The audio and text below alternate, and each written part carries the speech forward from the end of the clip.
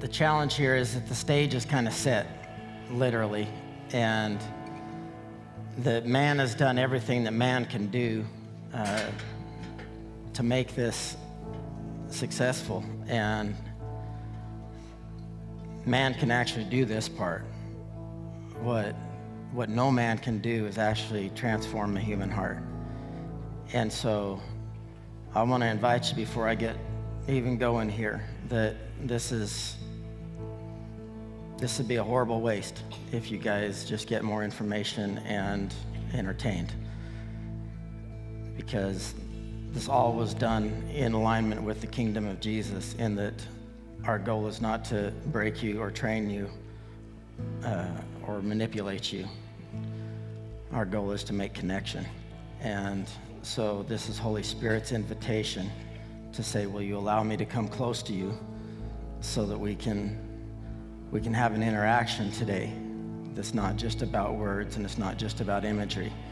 It's about what it is that the Spirit that God poured out over humanity gets to come and invade your space. So if you're willing, hold your hands out like you're going to get a gift. I know some of your visitors here are like, what is this weird stuff? It's just, it's weird. I don't know. Say, Holy Spirit, do whatever you want to do in me. Holy Spirit, do whatever you want to do in me. It's such a beautiful thing. Thank you. All right. Well, I'm going to introduce myself to him, and from what I've seen already, he's way more encouraged by the horses that were on the screen. This is his first time seeing television. I love first times, and this is his first time to be in church, and first time ever seeing me. But because he's been around people, he was raised with like a belief system, and his belief system is the only thing that he knows what to do with. And then on top of that, he's got instincts, and his instincts are going to be to either fight or run. I don't want him to fight. I already told you why. He's bigger than me. But if I can get enough confidence in him that by me asking him to move, that he's starting to ask me some questions, and if you'll notice his left ear, it's pointed right at me. That means that he's watching me out of that ear, but he's still looking at everything else around him while he's moving.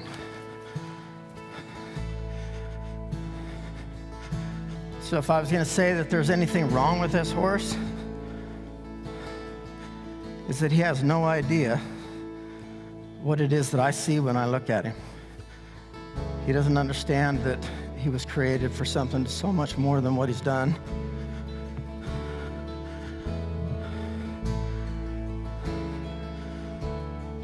Attaboy. Attaboy. Attaboy. Bowing his head, licking his lips, looking at me with both eyes. He's all ways of him saying yes to me. And his yes is a distant yes because he doesn't know what all comes with saying yes to me yet.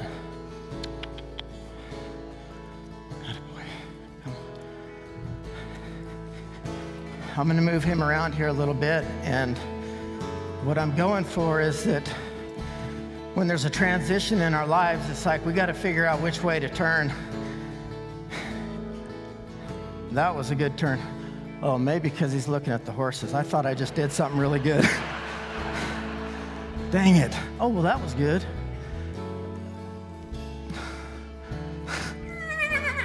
I know. He can't hear you.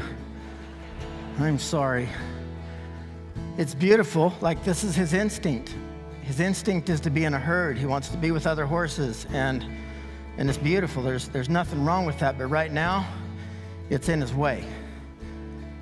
We can't look to other people to do this part. This is what man can't do. This is what his heard can't provide him is this brand new perspective and power that I want to give him. So while he's making his transitions, I'm wanting him to turn towards me, not away from me.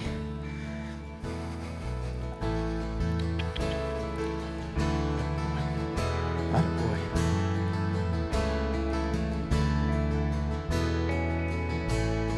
You breathed into dust, made it in your image, smiled at it all, said it's good, the beginning. God in creation, walking around hand in hand. But there in the garden, the perfect was broken. We chose to believe in the lie that was spoken. We doubted your goodness. You could have moved on, but instead everything stolen and lost, you're taking it back. You're taking it back. You've silenced the enemy once and for all. You're taking it back. You're taking it back.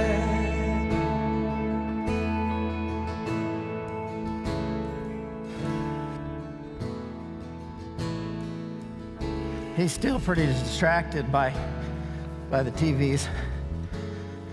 And Brian said, you know, this stuff isn't bothering him. Of course it's bothering him, like it's different. But it's not mean, it's not cruel, it's not a lack of kindness. This might be the most generous act that this horse ever encounters in his entire life. Because not everybody has the same vision when they're interacting with a horse. They're trying to get it to do what they want it to do. And it's good that there's distraction around him, because he's finding that things look a little bit chaotic on the outside.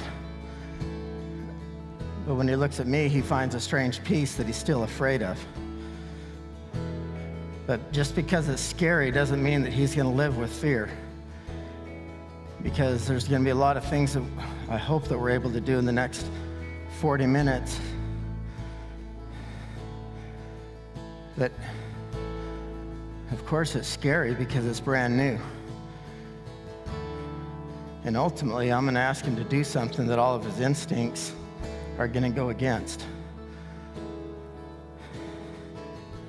And right now, whatever level of trust people have established with him, he's got his boundary here, like this is as close as he wants me to be. But I can't do much from here.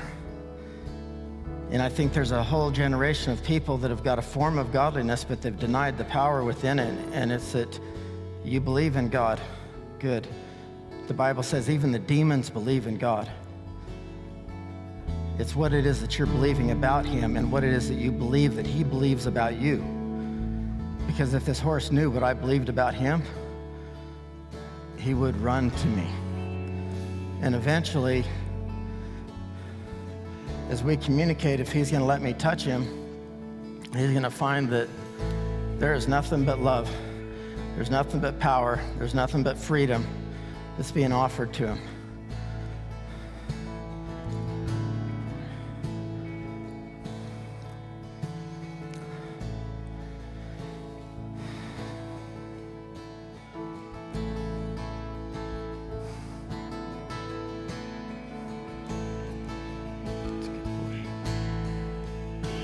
The darkness still rages, we still feel the distance. But your love and mercy keep crushing resistance, calling us back to the beauty of your perfect plan.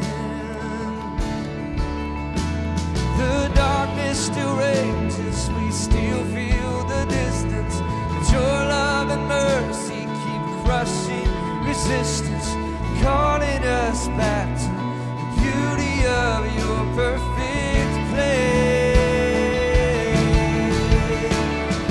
Everything stolen and lost, you're taking it back. You're taking it back. You've silenced the enemy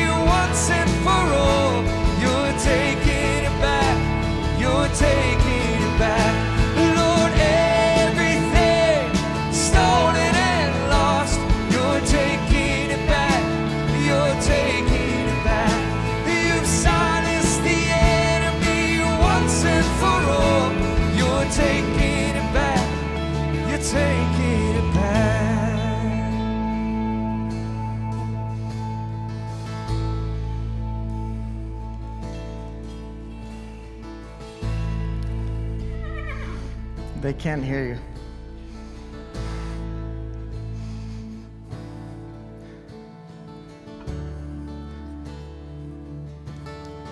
I hope it's as obvious to you guys as it is to me that he's kind of got his mind made up for a minute that I'd rather run than deal with the pressure I feel of like submitting to something that I don't understand.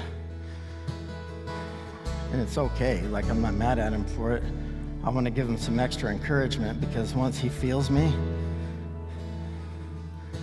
his whole world will change.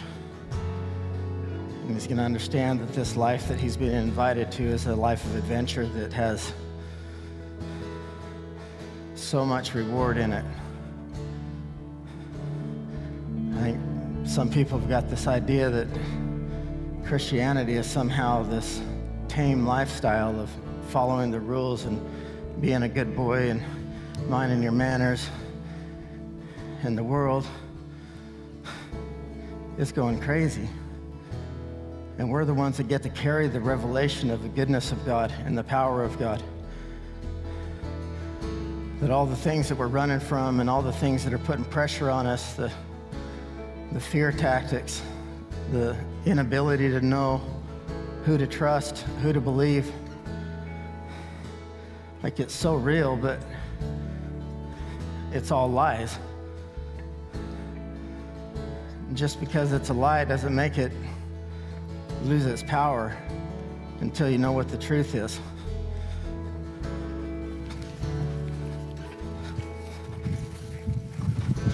Oh no.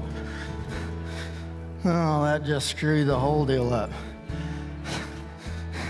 I roped myself. I can't rope anything. My wife makes fun of me all the time because how in the heck did I do that? Good Lord. I'm sorry. I just totally messed that up. And that could be a big deal breaker, by the way. This is a super, you're walking on a really fine line with this, because I don't want to force him, yet I've got to challenge him.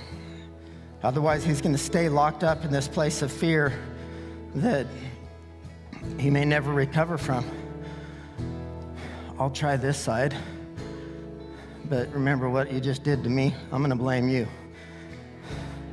That drug me around by my foot. One more try, huh? I know. So there's so much attention on him that he's just sitting there wondering, how do I get away from this pressure? What did I do wrong? Why am I here? I think my kids feel like that when I call a family meeting. But it's okay.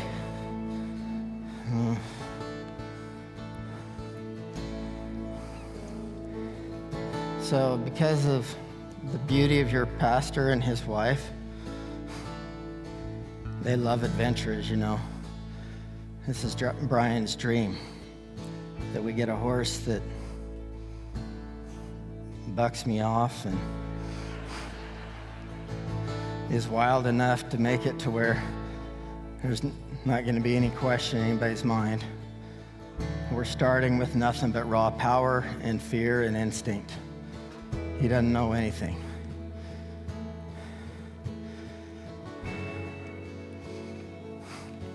But he's smart. It's okay, son. Peace. Shalom.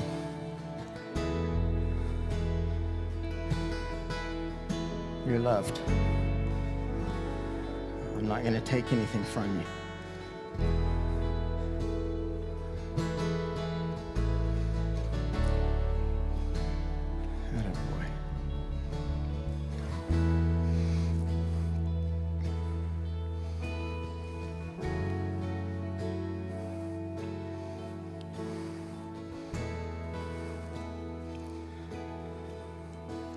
The darkness still rages, we still feel the distance. Your love and mercy keeps crushing resistance, calling us back to the beauty of your perfect plan.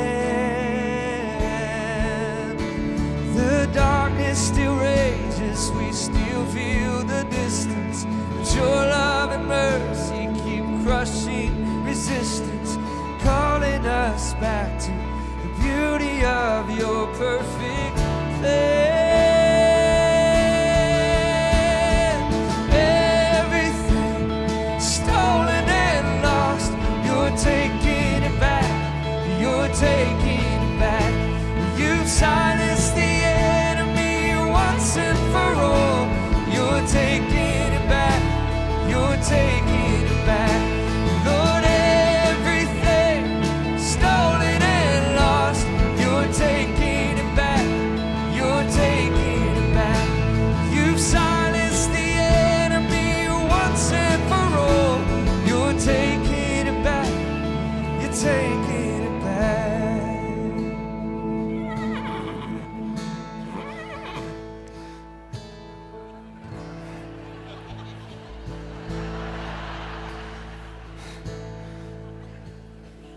I don't even know what to say. You're so cool. Like, so powerful. You were built to lead.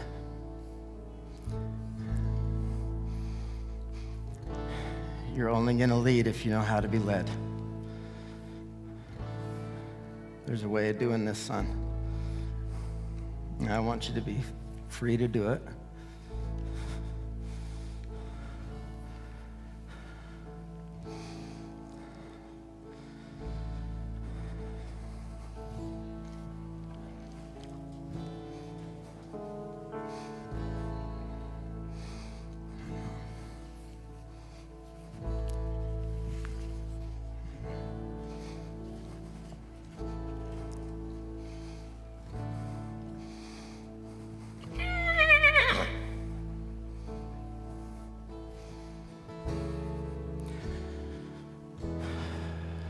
Remember I told you what I need to do? I just reminded myself. I'm starting to get anxious. Thank you, Father. You deserve so much. There's been a price paid for you. And it was for something a whole lot more than this.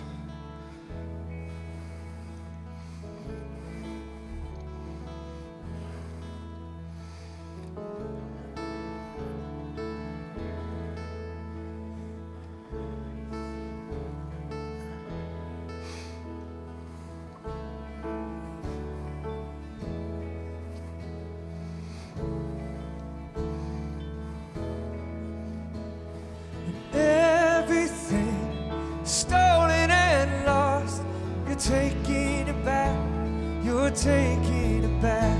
You've silenced the enemy once and for all. You're taking it back, you're taking it back. Lord, everything stolen and lost, you're taking it back, you're taking it back. You've silenced the enemy once and for all. You're taking it back, you're taking it back. Without works or condition, we stand wrapped in redemption. Back to your first intention. And in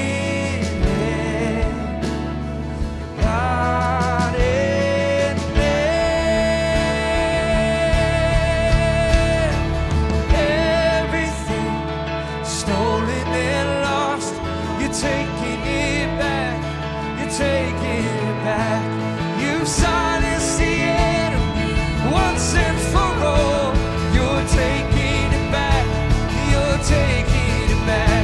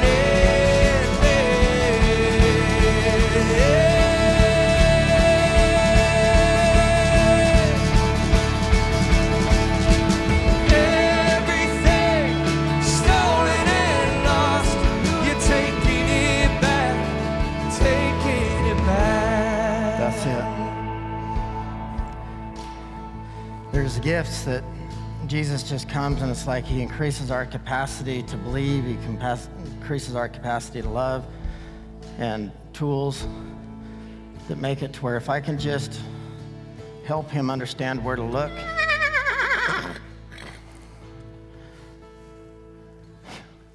at some point, well, I don't know, we got a German Shepherd that's been barking at himself for 10 years, and he still runs around behind the mirror trying to figure out where that bugger keeps going, so maybe we won't get that figured out. But the attention, the nod, everything that he's saying to me is that I want to be close to you. I don't even know how to. Like, I've never done that part before. What does it look like for me to have oneness with something that I don't understand? In fact, a lot of my experience has been that I can't trust you. Because of every other interaction that I've had has made it to where it hurts. Like, I'm just hurt and restricted, told what to do. Authority is always just something that's mean. That's a good boy. So he's convinced of my power. He's convinced that I'm here. This entire side of his body. See how he's putting his head on this side of me? It's like he's forcing his weight. I got to get back to what I'm comfortable with. I think it'd be cruel as me as a father to let him live with half of his life in fear. It's not cruelty. It's kindness that says, we can't stay locked. I understand why you're afraid. We're just not going to stay there. When Jesus said he came to set us free, he's made it to where we're not afraid of anything in life or even death itself. Or the things that we don't know, I don't have to understand them before I can just say, it is your goodness, God, that keeps me. When everything around me is falling apart, we'll do it. It's good. You did really good. That our Father's kindness and the patience and knowing that everybody grows at a different rate and it's okay. We can't keep comparing ourselves to each other. In fact, as Jesus addressed a demonic aspect of religious people that have judged themselves by each other. They're comparing themselves one to another. And I think that we ought to be done with that today. Because I don't know who you're comparing yourself to. I don't know why it is that you see yourself as either better than everybody else or you see yourself as a poser or a failure.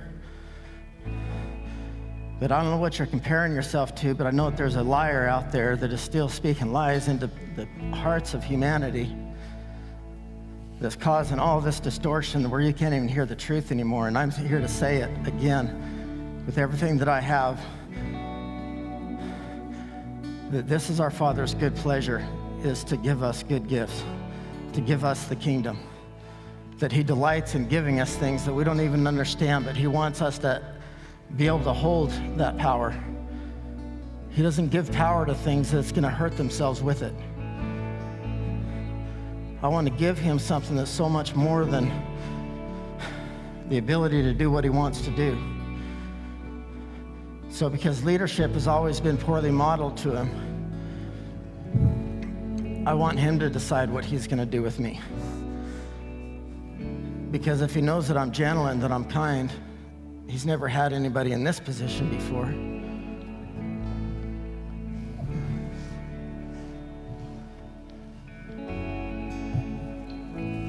So a really good friend of mine, bull rider, had a horrible accident and had his head stepped on and changed his life, but in a lot of ways it healed parts of him that may have never been healed. But the good part of it for me was his head got too big for his hat. So I got his hat. So this is a special hat to me that he's chewing on. But it's good because this discovery, like a child right now, he's enjoying getting to know. He's enjoying the process of, I don't understand any of this. I just know that there's something about you that I want to know. And I just think that Jesus modeled this lifestyle and taught his followers to do the same, is that we carry something that, you can call it whatever you want to call it, but you carry the kingdom of heaven within you. And when Jesus said that we would pray that his kingdom would come and his will would be done on earth the same way it's being done in heaven, that's not a city or a building or a destination. It's what we're experiencing in humanity, and we've seen where it's gone wrong, but let's see where it's going right. You all are here in this building desiring this one thing. I want to see Jesus get whatever he paid for. And it was to have a family that was filled with his spirit and his power and his presence. And they reflect who he is.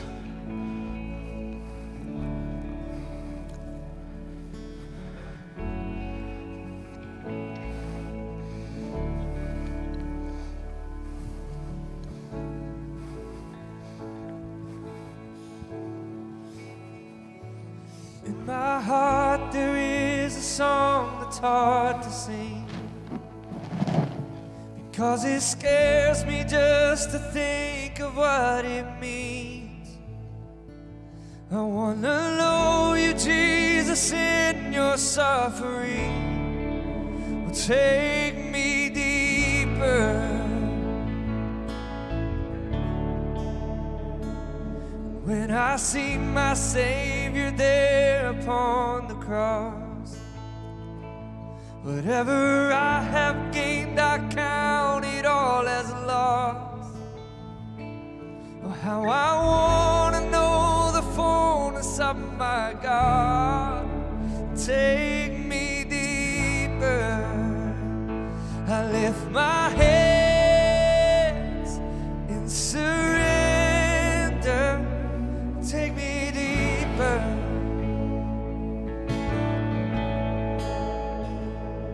Oh, your love is like a river, so take me deeper.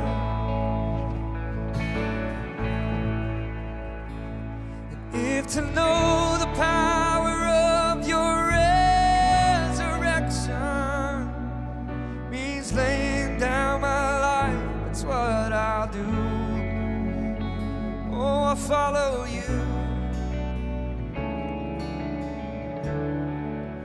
Take me deeper.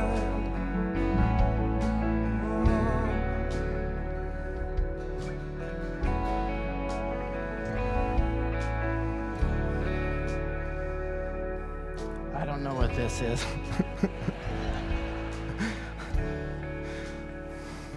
We might have some control issues.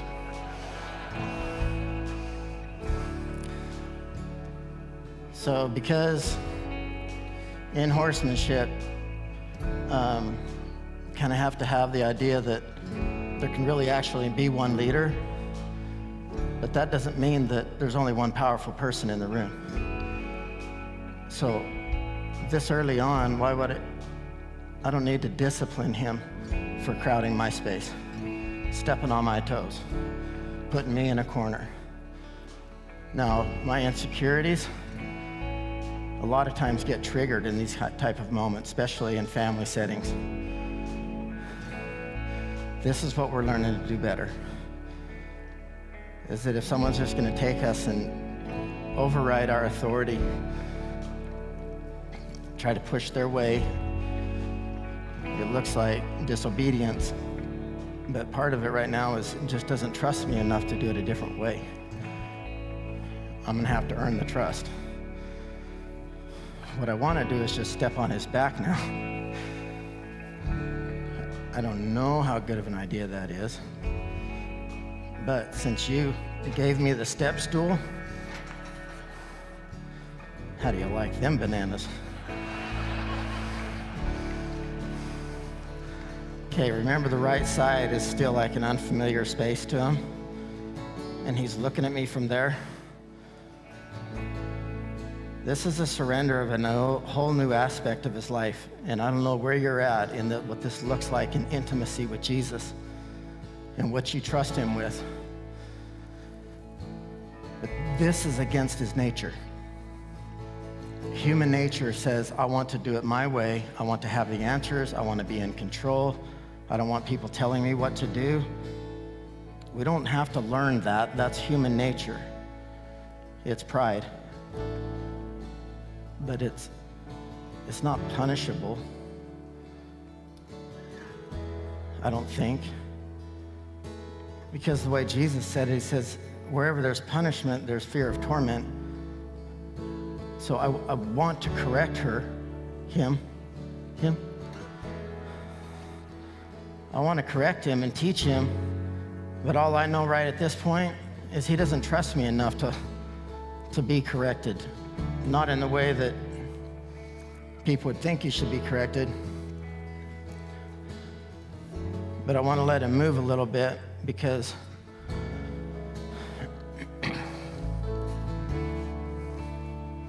we'll turn the way you want to turn. How's that?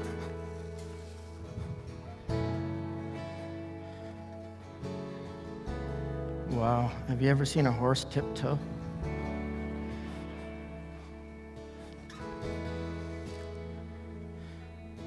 He's carrying the presence that he was running from. And although there's a whole lot of things for him to discover, and because of instinct and past experiences, this could go the other direction pretty quick.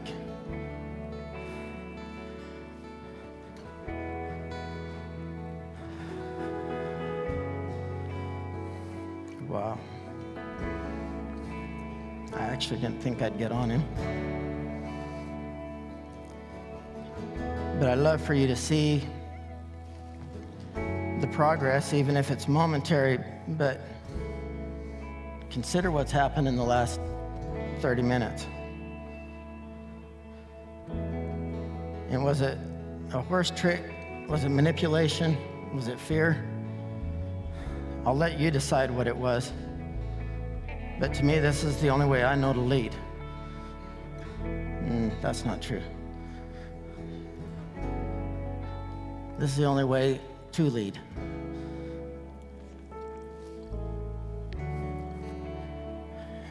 And in my interactions with my wife and my family and those that are under my care, it's that much more important.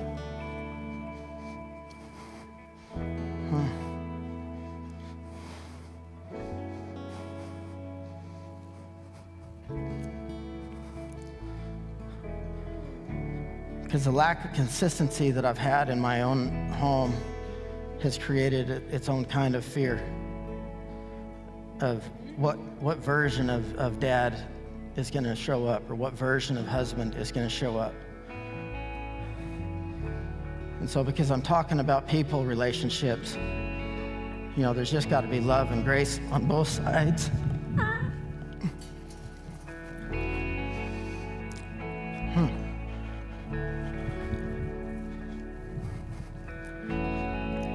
But the goodness of God is going so far beyond that, where he hasn't waited for me to do anything other than just say yes. And in the process,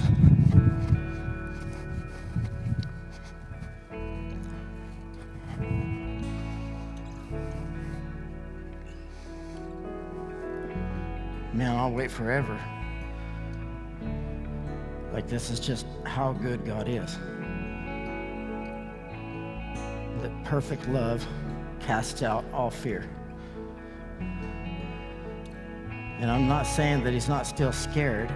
Like, it's okay that he's scared of some stuff. Still has a lot of questions. It's the only thing that activates courage. So now it's his courage that's making it to where even though I don't know and I don't understand, I want to trust you.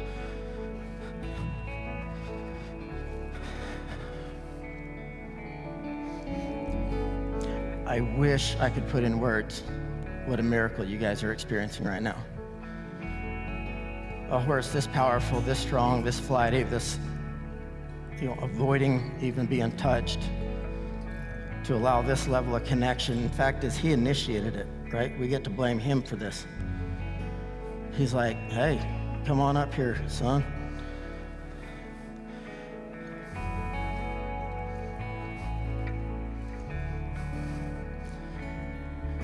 And there is a whole bunch of people in this building. I'm not going to wait till the end. Right now, you need a miracle. I've prayed with so many people over the last 24 hours that are in hopeless situations. Their marriage is not going to make it unless they get a miracle. Their health is not going to make it unless they get a miracle. All the things that they've got confidence in, their security in, is falling apart, and they need a miracle. Like, man can't do that part. But all we can do is say, like we were in the beginning, Holy Spirit, you can do anything in me that you want to do. I hope that you realize that what he wants to do is have connection, oneness with you. In the book of John, he's talking about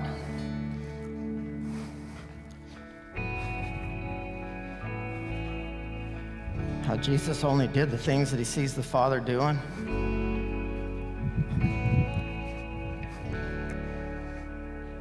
And how the same way that Jesus is in the Father and the Father is in Jesus, that Jesus looked at us and he said, in the same way, I am in you and you are in me. It's not a relationship with Jesus that we're going for, and it's definitely not religion. The whole point of the story was that we would be one. We would have oneness with God. I don't know what accelerated growth looks like, but if oneness can create this, then I think that every one of us need to make a decision before we walk out these doors. Are we living on a belief system that comes and goes, and it's only based on our own understandings?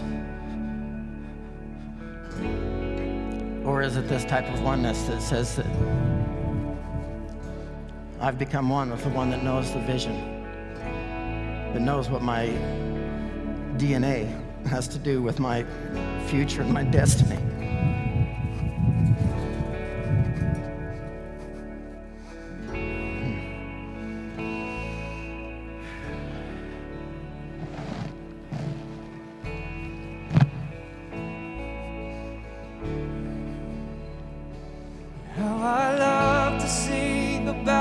Your victory,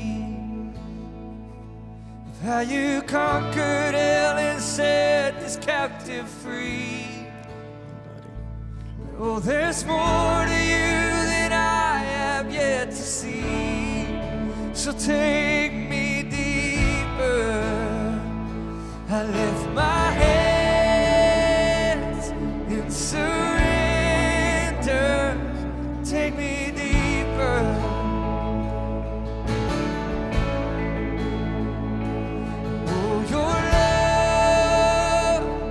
Like a river, take me deeper.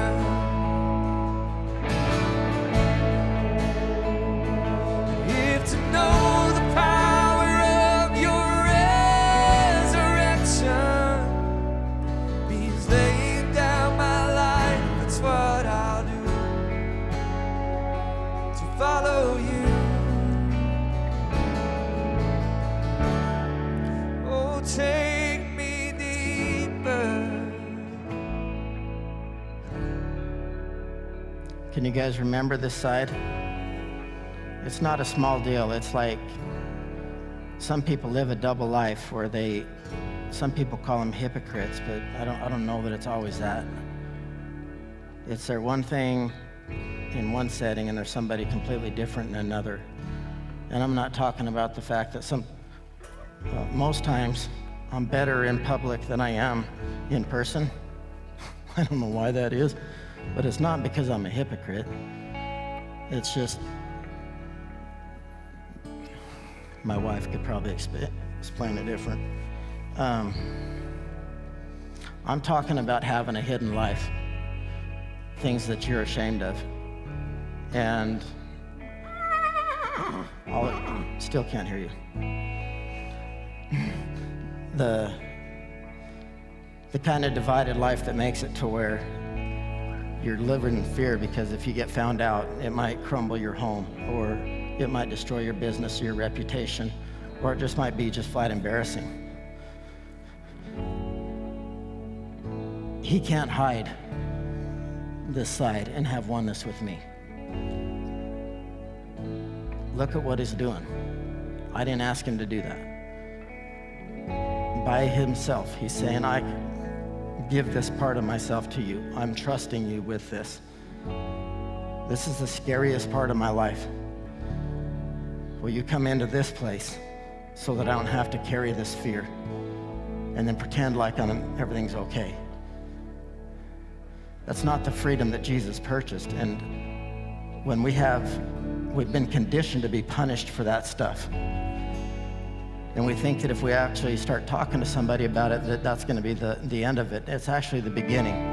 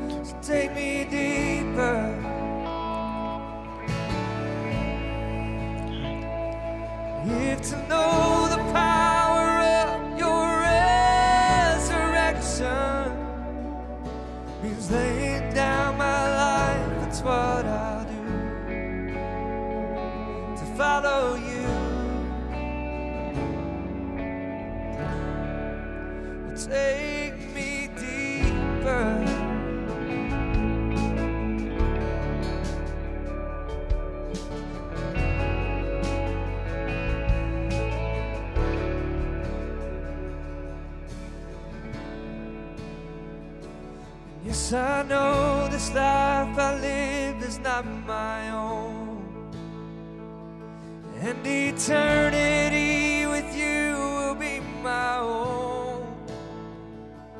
But until the day I bow before your throne, take me deeper.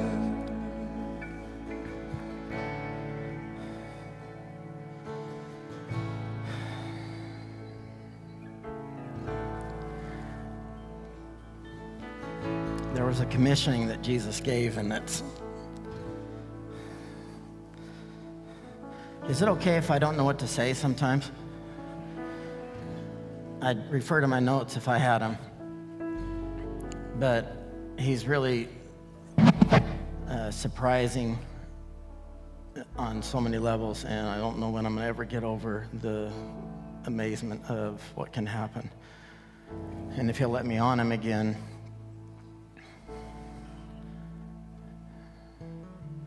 I think we can have a different conversation.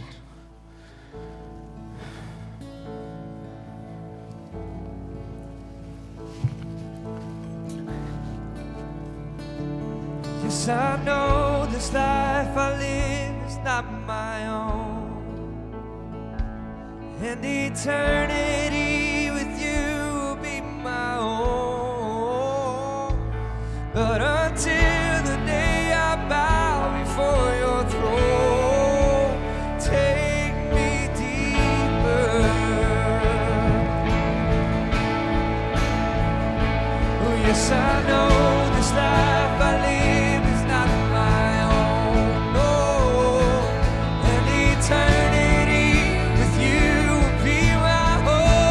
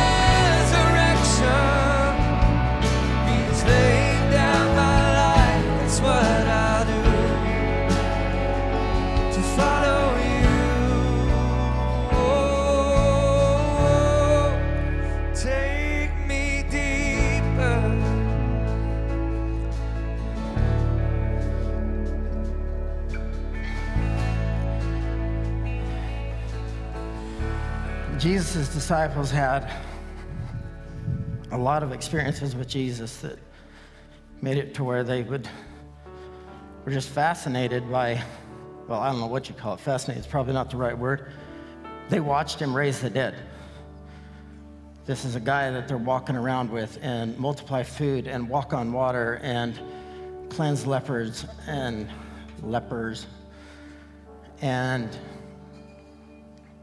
with all these things that Jesus could do, there came a time when everybody was leaving Jesus. He had made some statements that people didn't understand. He was speaking of heavenly things, and it sounded weird. And so everybody started leaving, and he asked his disciples, "Are you going to leave too?" And they said, "Where else would we go? Like, you're the only one that has the words of life." And I'm thinking that of all the things that Jesus did, they said, the reason I'm staying is because when you speak, something comes alive in me. And then Jesus goes away. And he said, "Stay here until I send my Spirit. And when the Spirit comes, he's going to fill you with power. And you're going to get to do what I do. Greater things are you going to do than I was able to do, or than what I did."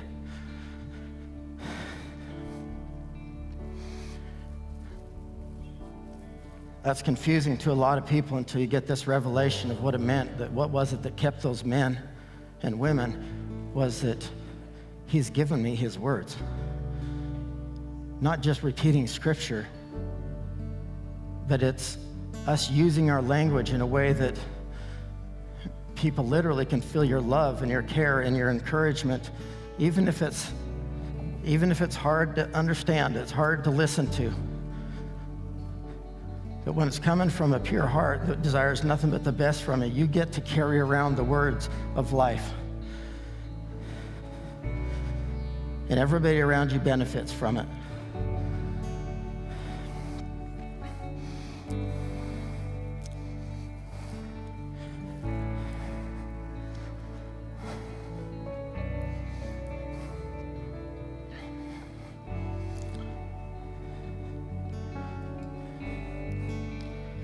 To find him relaxed with all that's gone on, like, isn't this what we want? Like, where's the peace? Where do I find this joy? Because he's going to find a ton of joy when we build enough trust and enough experience with each other that he's not going to be afraid to run. And when he runs, nothing can stop him. Like, who can stand against you? Even demons can't stop you. There's nothing in the heavens or on earth that can interrupt this oneness that you have with the love of God.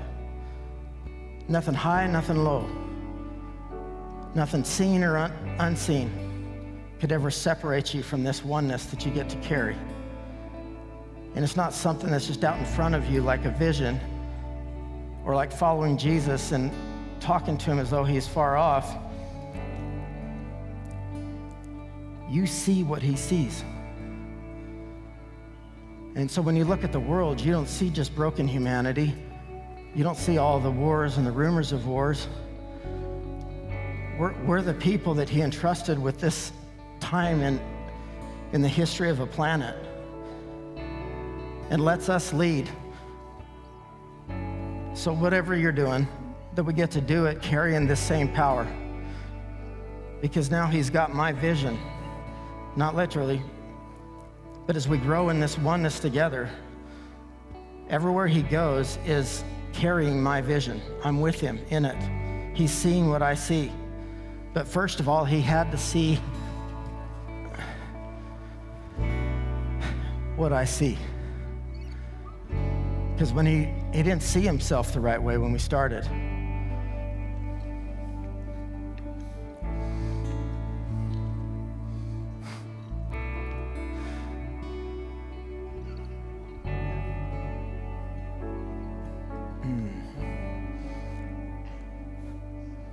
although we look in a mirror dimly, what it is that he sees, it's not super clear, but when he gets to see it, he's going to behold the glory of God. That's a word for somebody. I don't know what's going to happen with you looking in the mirror next time, but I'm believing for supernatural eyes to see yourself in a way that you actually see the glory of God that's within you. It's not just a physical appearance that you're examining in a mirror. It's not just the works and the deeds that you do that you're examining yourself by, but you're seeing what God sees. And I just declare over this whole house, in this season that you're in, that every one of you get to see yourself the way God sees you. Amen. Okay, I'd love Brian to come up and chat with the family.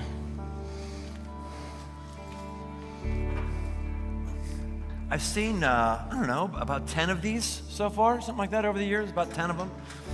And this is definitely the oddest one. 0 to 60, faster than any of them. You went the longer time, the beginning, with him not even allowing you to touch him. It doesn't, I have not seen it take that long. And then immediately able to get on his back.